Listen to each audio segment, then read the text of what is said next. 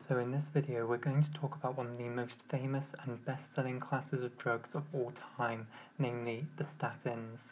So to begin with, let's start with a discussion of the reason that statins are prescribed. So they're prescribed all over the world every single day, and the reason that they are prescribed is to lower people's cholesterol level. Now, this is going to be a video focused on clinical information rather than physiology and pharmacology, so we're not going to go into detail about the physiology of cholesterol.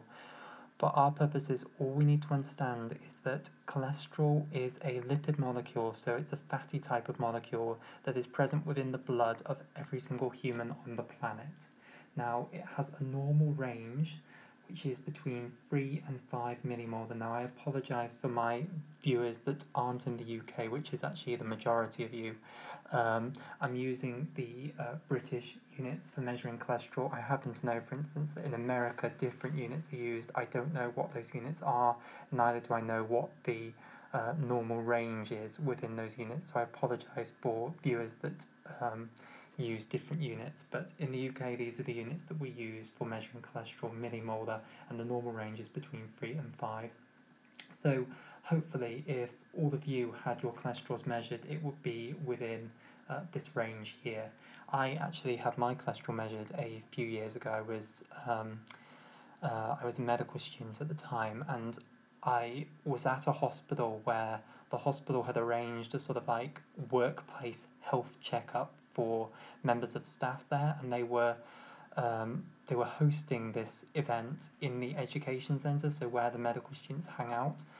So I went round this event, and it consisted of a bunch of stores, and all the different stores had different tests that it was performing on you to assess your health, and one of those stores was to measure your cholesterol level. And it's actually quite amazing because nowadays you don't need to have a whole bottle of blood drawn off you in order to measure your cholesterol level, so you don't have to have a great big needle stuck into one of your veins and a whole bottle of blood drawn off. Instead, it can just be done with a finger prick.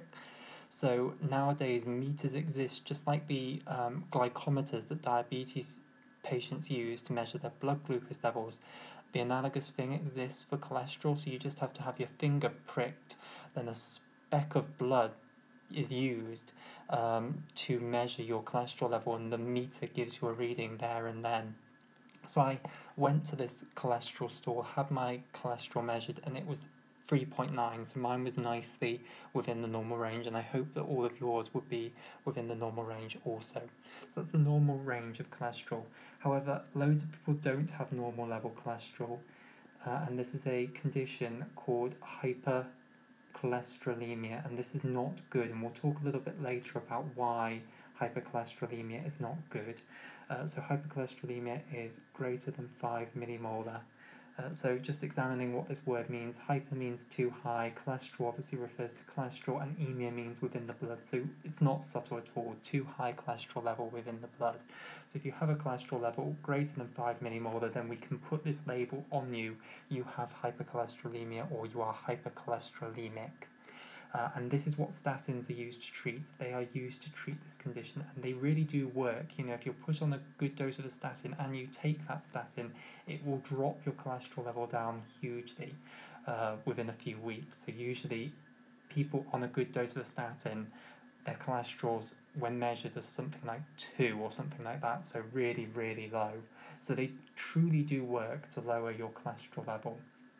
Now, let's just talk about the reasons that people can end up hypercholesterolemic. So there are two major different types of hypercholesterolemia. So there is the common type of hypercholesterolemia, and most people who you see with too high cholesterol levels, it is this that is the cause. And this is idiopathic or essential hypercholesterolemia.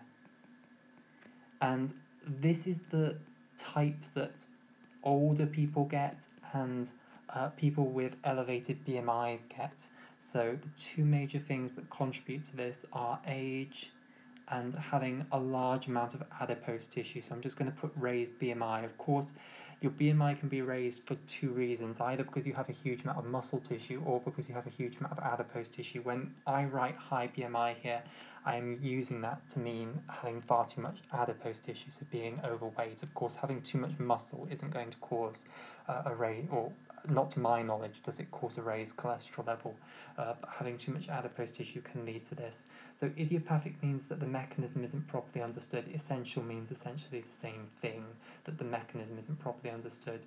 So as people get older, for reasons that aren't properly understood, your cholesterol has a tendency to go too high. So often, if you were to sample a bunch of 90-year-olds, if you were to go out and find a bunch of 90-year-olds and measure their cholesterol level, a lot of them would have far too high cholesterol levels, and this would be an example of idiopathic hypercholesterolemia. Whereas, if you were to sample a bunch of 20-year-olds, most of their cholesterols would be normal. You'd hope that all of them would have a normal cholesterol level because they're far too young to have developed this condition, idiopathic hypercholesterolemia. The other thing that contributes to it, apart from age, and of course you can't modify age, if you're hypercholesterolemic and the only reason we can see for it is your age, then there's nothing that you can do to fix that. You can't reverse that risk factor. All you can do is take a statin to forcibly bring down your cholesterol. But the other way that you can end up with idiopathic hypercholesterolemia is by being overweight, and young people can end up with this. So if you see even like 20 or 30-year-olds who are morbidly obese, phenomenally overweight, far too much adipose tissue, these people can end up hypercholesterolemic, and again that is an example of idiopathic hypercholesterolemia. However, in this case they can actually fix this.